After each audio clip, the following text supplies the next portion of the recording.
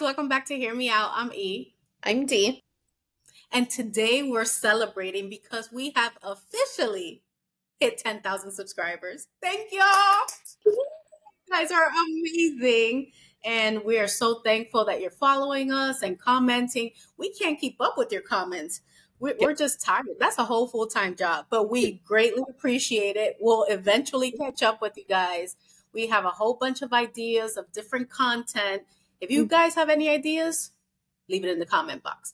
But today we're going to talk about our biffle, Britney Spears. I hope you guys have checked out our Britney Spears podcast, I think it is, Playlist. that we have. Yeah. Playlist. Yes, yeah. We have both. So we have copious videos on Britney Spears and us popping off on Justin Timberlake. But today it's not about Justin. It's actually about Britney and her dad. So we're going to read a Variety article and, of course, give you our opinions on it. The title of this article is Britney Spears and her father settle dispute over alleged financial misconduct during the conservatorship. So the girl's been through it, but maybe, this is the light at the end of the tunnel at this point.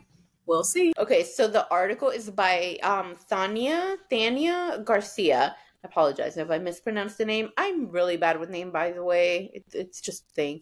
Okay, so the article says Britney Spears has settled a dispute over legal fees with her dad and former conservator, Jamie Spears. The pair settled an enduring debate over Jamie's legal fees and his management of Britney's finances in Los Angeles Superior Court on April 25th. The New York Times reported Friday afternoon. Britney's legal team, led by attorney Matthew S. Rosengart, was fighting to keep their client from having to pay her father's legal bills, mainly on the basis Jamie had allegedly misused his authority as Britney's conservator, a role he held up until September 2019 to pay himself $6 million. Terms of the settlement were not widely disclosed, but in a statement issued Friday, Rosengart said Britney had finally fulfilled her goal of obtaining total freedom. As she desired, her freedom now includes that she will no longer need to attend or be involved with court or entangled with legal proceedings in this matter. He continued by stating, "It has been our honor and privilege to represent, protect, and defend Britney Spears." With this move, Jamie and Britney avoid having to go to trial over the alleged financial misconduct during her conservatorship.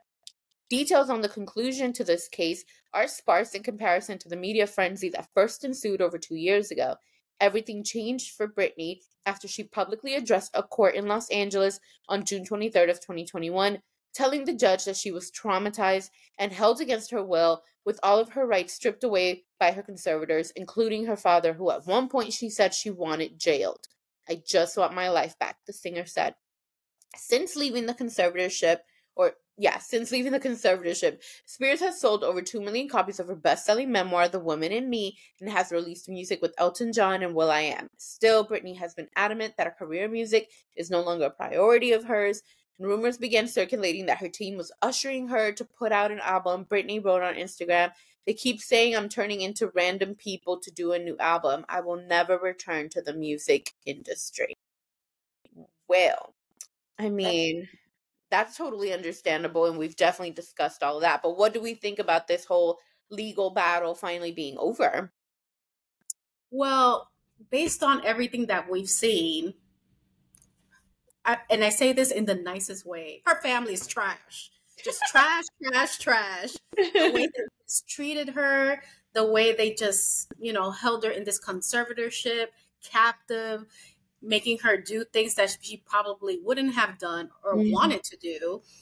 She was basically like a puppet working for them. They were spending her money, and this is what we see and what we've read and what she's expressed in The Woman in Me. But I'm glad that it's over. Yeah. She doesn't have to keep dwelling and keep reliving these things. And, it's probably 10 times more hurtful because you're fighting with your family. You're fighting with your dad, somebody who you saw grow up and then mistreat you this way, which is crazy. So this being behind, she got what she wanted. She has her freedom. She doesn't have to bother with them anymore. I'm happy for her. She should not return to the music industry if it's going to cause her pain. Of course, as fans, we would love some more music of hers. Yeah. Great entertainer. She had that Las Vegas residency. I don't know if she had Hmm. one or two. I think she had So two. I think she had two, right? So we never got a chance to see her. So if she has one more, we will go for sure, for sure. But at this point, she should just live her life, find her happiness. You know, leaving the conservatorship, she was also in this in the midst of a divorce. I don't know what's going on with that with Sam Yeah. Asghari. Yeah. So that's another blow. So she just needs to relax, relate, release, go to Turks and Caicos, do your little Instagram post that you like, you know, butt naked or wearing little to nothing. Do you, girl? You deserve it. You got a lot of catching up to do for those 13 years. So, hey, you get free pass for the next decade. What do you think? No, I agree. I think that everything she went through and the things that she detailed, it was very obviously traumatizing for her. So it is a great thing that she no longer has to deal not only with the conservatorship but also with the legal stuff behind it. Like the her attorney said, she no longer has to return to court or do any of those things. So that I'm sure is a huge like weight off of her shoulders. We don't know the details obviously of how things were settled, but I think that at the very least, it's a good thing for her. It's done and out of the way. And maybe now her full healing can begin. I know that even in her memoir at the end, she mentioned that she, despite everything her family put her through, she wanted to find a path to forgiveness for them. And we've covered a video or two where she has kind of made some amends or had some kind of talks with some relatives. I think her mom, her sister or something, I'm not sure. So I don't know. I mean, like you said, it is crazy because it was her dad, somebody that supposedly had to have taken care of her from a child and all that, and then he put her he put her through the things he did. So I hope that at the very least now she can like fully continue to just like heal properly with all of this behind her. Ditto. And I don't think this whole thing was about money. It was more of a stance. It's like, Yeah. hey, you need to pay for all the things that you did. And I guess based on this legal thing, I don't think he has to pay her anything, but it's just, I think it's satisfactory to me or satisfactory to her that it's like, hey, you put me through all this. We're done. I Mm-hmm. said what I needed to say, and we can keep it moving. Yeah, I agree. I think that's definitely it's a right direction, all of that for her, because I mean, she's had so much going on, and like you said, the divorce, which who knows what's going on with that right now, because I haven't really seen too many things about it.